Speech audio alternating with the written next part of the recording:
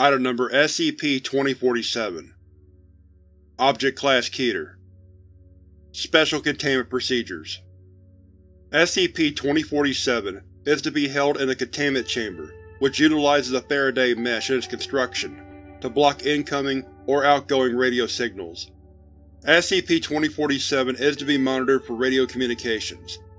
Any radio signals or changes in the intensity of light sourcing from SCP-2047 are to be reported immediately to the Site Director. MTF Omega-4, Foreign Exchange Students, is to monitor major astronomical centers and public communications for claims relating to details of the SCP-2047-1 event or its effects. Amnestics are to be administered to any non-Foundation personnel possessing knowledge of anomalous data in relation to the SCP-2047-1 event. MTF Omega-4 is also to monitor and contain any space-time anomalies resulting from Event 2047-1, as well as displaced biomass, non-Euclidean intersections of terrain, and transplanted matter. Description: SCP-2047 is a hollow iron sphere with a 40 cm diameter, covered in language originating from Theta-c. These inscriptions describe the process that occurs in Event 2047-A as a warning system for the target planet. The surface of SCP-2047 has so far proved unnaturally resistant to attempts to open or cut into the cavity inside. Scans of SCP-2047's innards only reveal the basic outline for advanced machinery.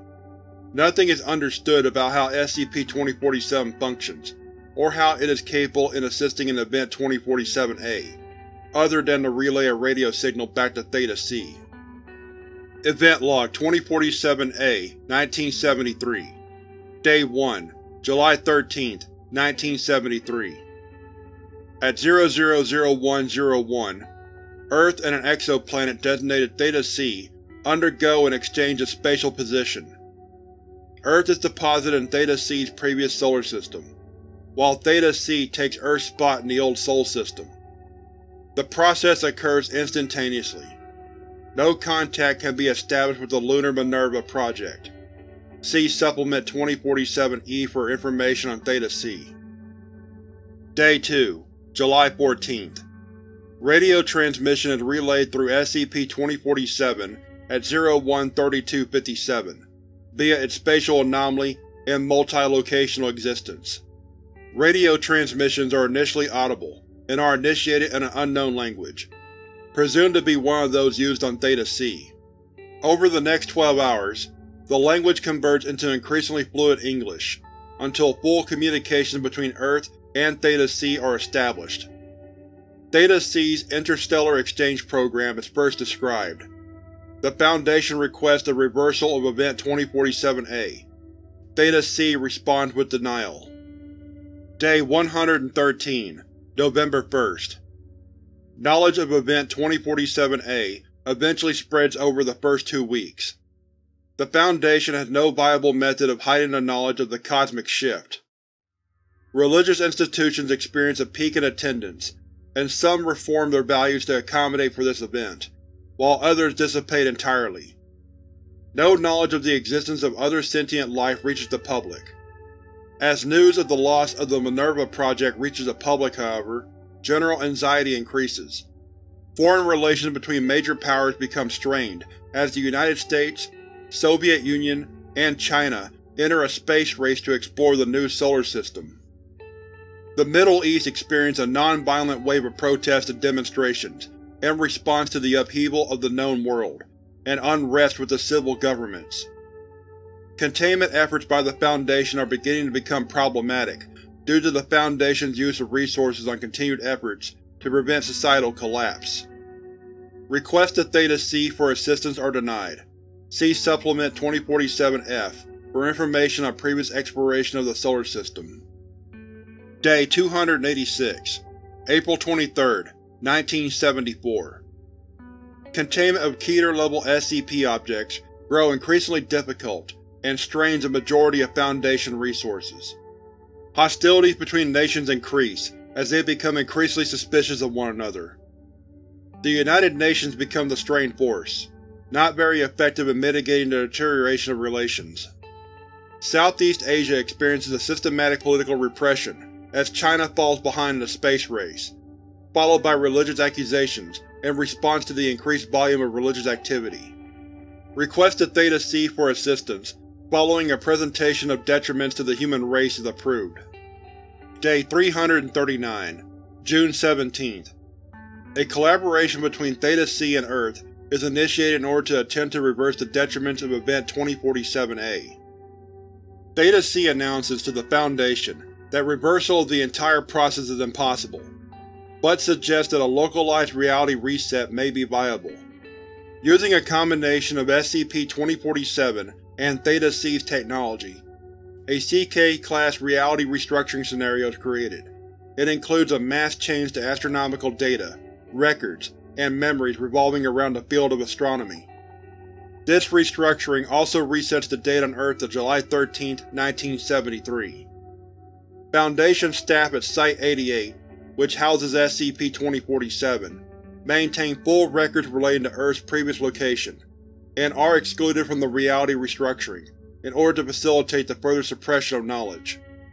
After a full debriefing of top Foundation personnel, the residents of Theta-c are informed that further collaboration with the Foundation would not be continued, due to an unacceptable risk of societal collapse stemming from uncertainty relating to previous events.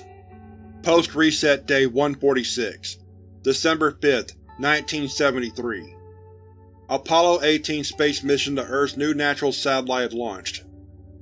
Included on board are the personnel and materials required to produce replicas that match the vehicles left behind by Apollo 11-17, as well as establish a temporary lunar settlement to begin re-establishment of the Foundation's lunar sites. Post-Reset Day 156, December 15th. Foundation Lunar Site 190 begins construction, with resupply loads arriving on a weekly schedule. Post-Reset Day 1517, July 5, 1977. Voyager 1 mission launches in order to better ascertain the details of the solar system that Earth now resides in. Minimal data was relayed from Theta-c after the exchange, but further investigation is warranted if necessary. Pertinent debriefing materials. Supplement 2047-E. Planet Theta-c, also known as Pikehole by its inhabitants, is the densest planet in its respective solar system. Theta-c houses approximately 9.144 billion different species, in the best translation between nomenclature systems possible. Its sentient population is distributed among 19 minor continents and one major landmass, including 147 independent governments. However, all states are connected to one central government that is housed on the major landmass. The apparent age of Theta-c is 4.7 billion years, exceeding the Earth's approximate age by around 0.2 billion years. The development of both anaerobic and aerobic life assisted in the creation of this planet's ozone layer, although aquatic-based lifeforms were more prominent in Theta-c's development of sentient life. Its gravitational force is 9.582 meters per second squared, just below that of Earth's. Each day on Theta-c is just above 24 Earth hours. For every 2 centuries on Theta-c, there is approximately 1 additional Earth day. Inhabitants of Theta-c are a sentient race of semi-aquatic bipedal humanoids. They have a chitin-scale aggregate above their epidermis, with the majority of their internal organ systems being similar to that of a human's. Through glands above their sternum, similar to gills, they are able to maintain a limited ability to breathe underwater. In contemporary Theta-c society, however, civilization is land-based, with very few underwater establishments, and all establishments of this type are research-centered. Philosophy of Theta-c largely revolves around olfactory expansion and the resulting effects on cognition. Inhabitants of Theta-c believe that taste is the most fundamental sensory experience in existence, and as such, provides the most connection with the universe around them. Religious institutions are based on schools of thought on the effects of culinary design and their relation to cognition. There is no mention of the belief of a deity. Theta-c's technology advanced past that of the Foundation's, as interactions have related. Theta-c's inhabitants show a strong desire for travel and knowledge, and thus utilize SCP-2047 to perform a process of solar travel. According to Theta-c, instances of SCP-2047 can be found in many solar systems around the universe, sent out to planets of highly similar physical qualities. Using these, they travel system to system, exchanging planets.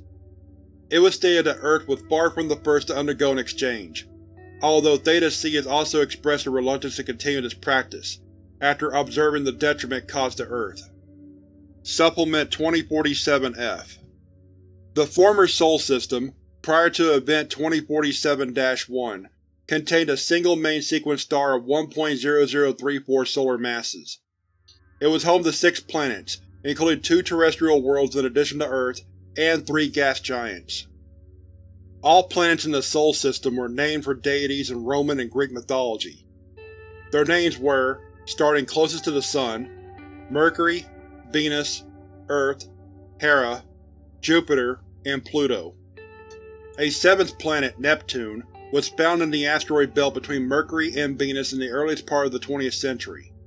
But due to the recent discovery of several similarly sized worlds beyond Pluto, including Athena, which was 1.7 times the size of Neptune, it was decided to reclassify these worlds and Neptune as dwarf planets.